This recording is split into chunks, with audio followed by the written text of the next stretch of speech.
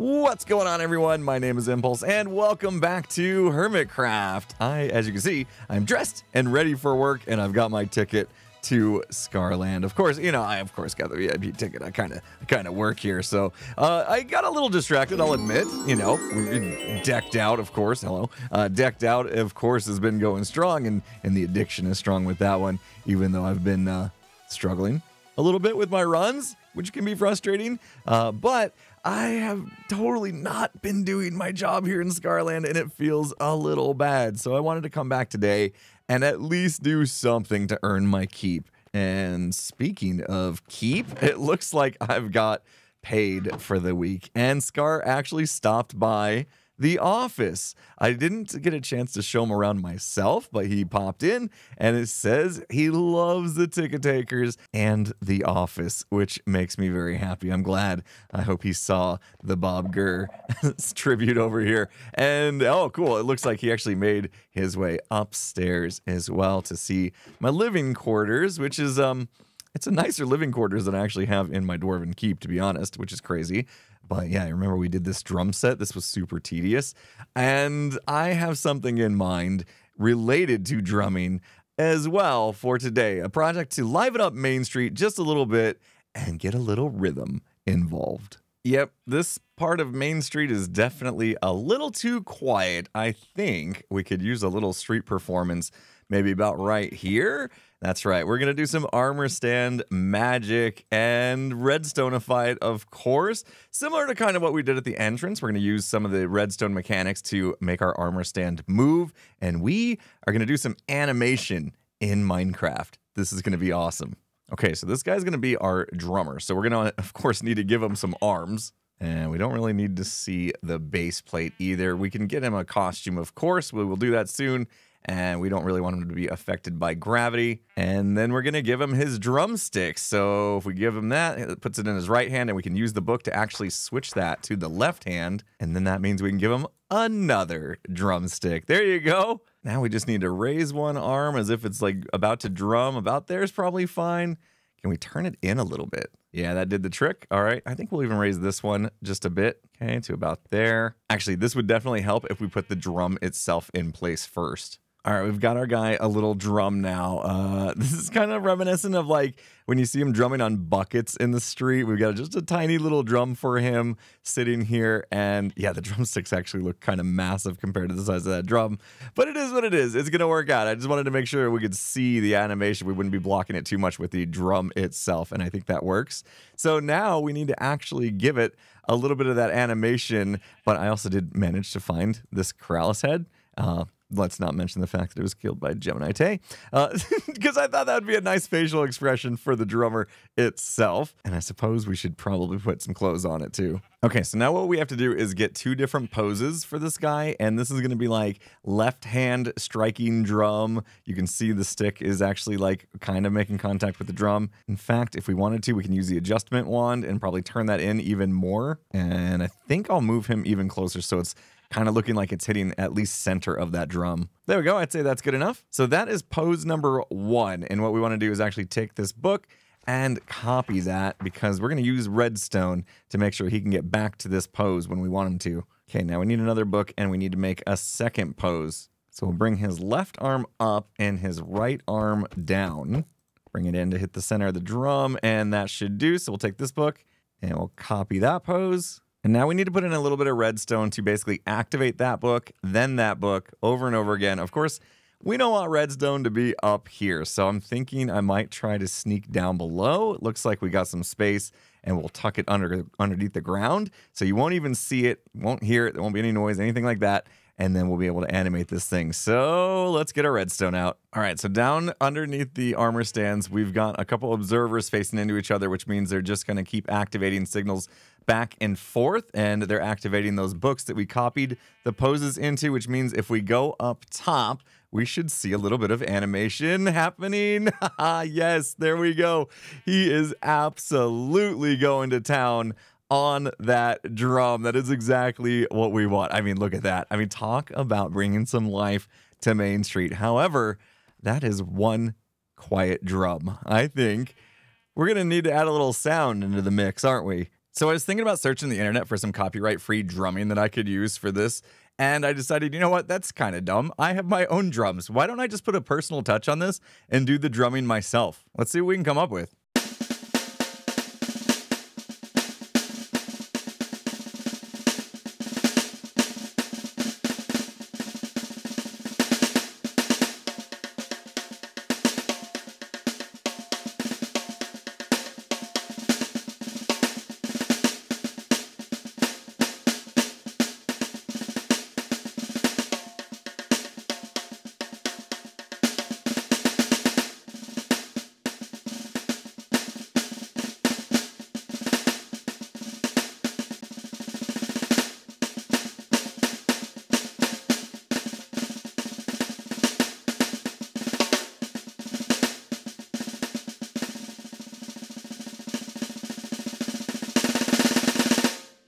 I think that'll do. It is kind of strange just having just the one drum, you know, just having the snare drum. So we had to do some rudiment stuff. And actually, I'm a little rusty, to be honest. So not as smooth as I would have liked it to have been. But I'm thinking that maybe over time we add another member, and we can add in other drums like the bass drum and the cymbals and some toms and things like that and get a full nice little drum set thing going. That could be kind of cool, and it'll keep things nice and fresh here in Main Street. But for now, let's get this music loaded on one of our custom discs, and then we'll put in some redstone just to kind of detect that there's actually people nearby, so then the show can start. So I've hidden a little skulk sensor under the ground just about here. That means as we walk up to see what this guy is doing, it should set off our custom audio.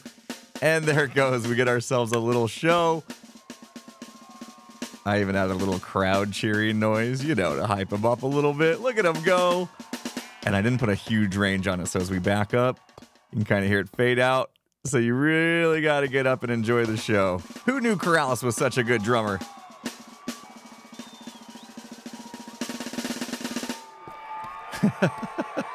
Woo!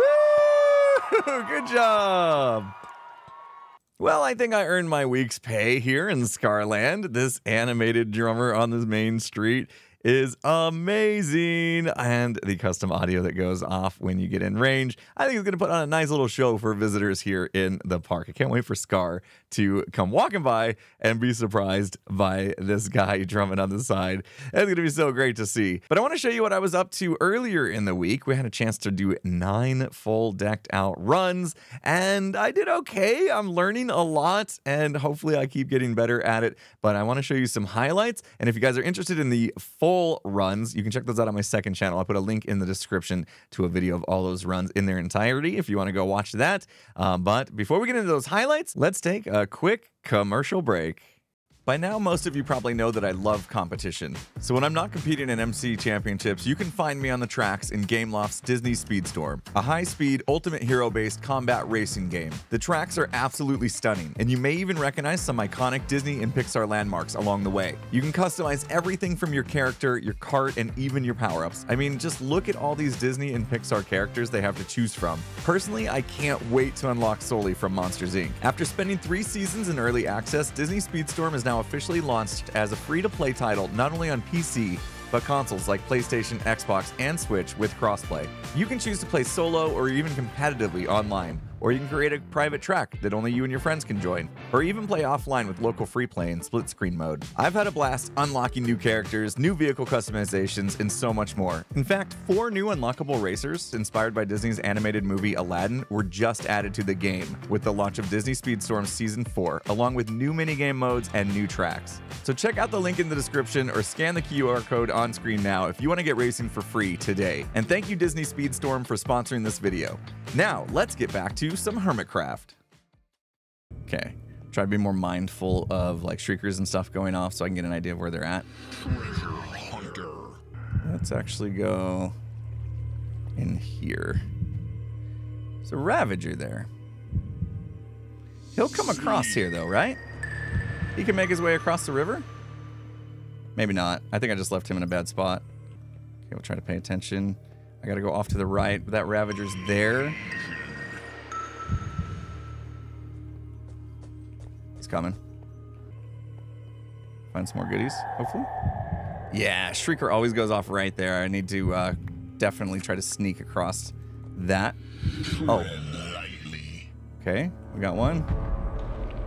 As I said that, we're going to run across it like crazy just right about now. Because we have to. Okay. At least we don't have to worry about him in here. We're definitely going the long way on this run.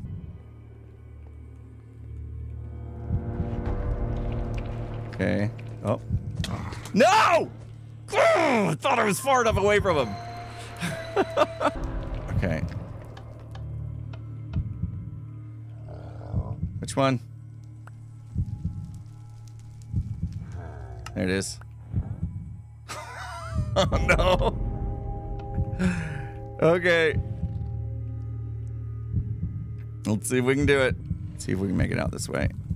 It's gonna be tough.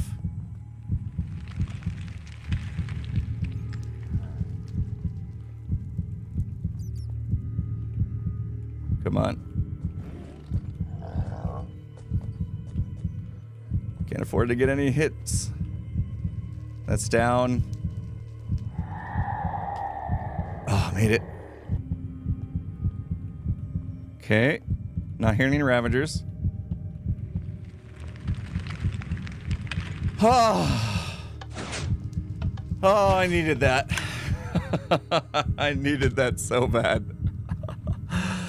Oh, jeez. Whew. All that for a 10-fer, but I'll take it. We spent a long time in there exploring.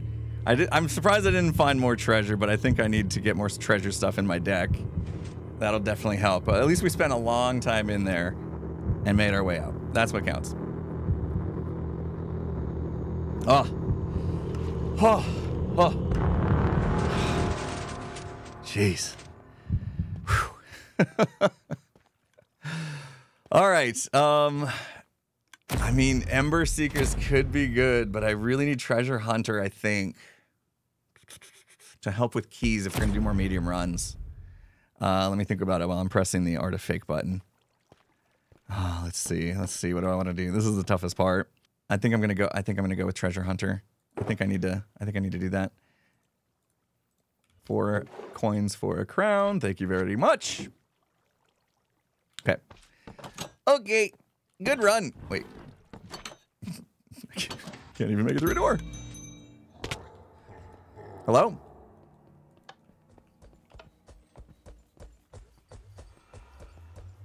Yeah, baby! Let's go! Let's go! Oh, man. Oh, look at all the people that made it here before me, though. Can I have a sign?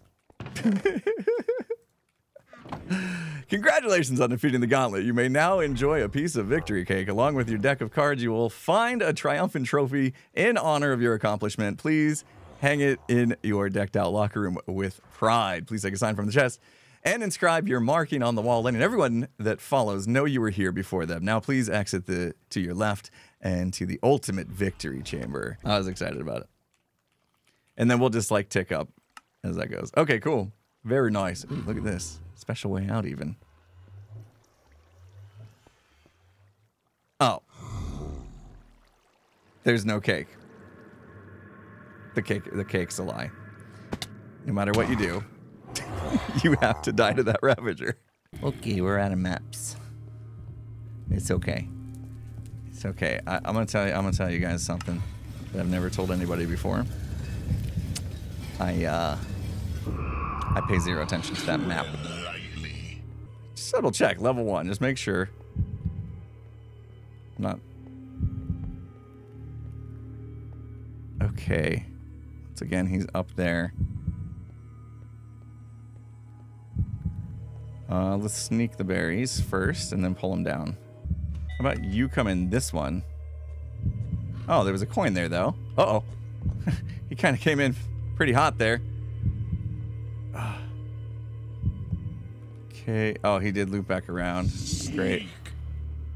So he's going to come in here. Okay, let's see if we can get a good idea where this is.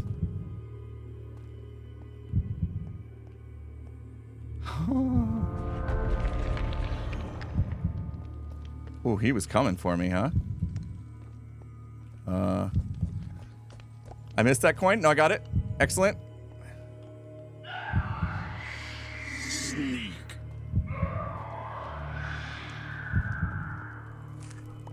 He didn't come.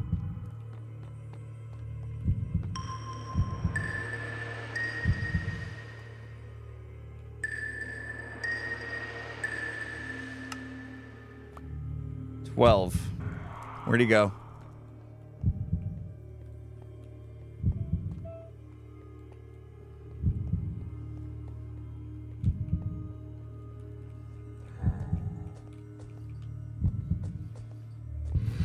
Oh no. Oh no.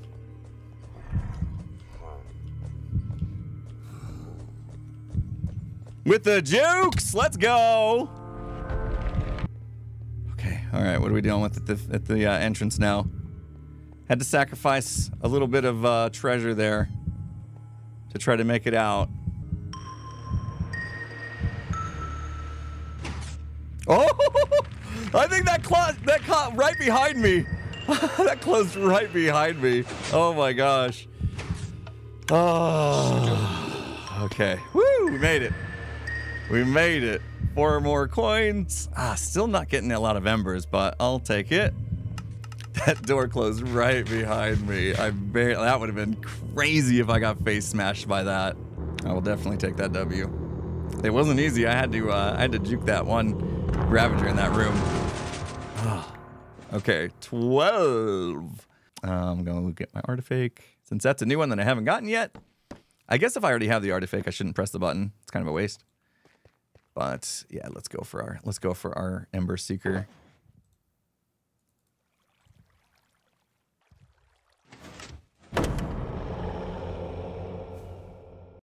All right, not bad. We had a few successful runs, and I'm starting to build out a little bit more of my deck, which means I can stay in there longer and tackle more, maybe medium and hard and even deadly runs, hopefully soon in the future. And we'll get even, as we speak, Gem One-Eyed Willy, that's the drown that's in level 2. Oh, the Hermits are 11 decked out, and I cannot wait to explore more of the lower levels as we get better at it.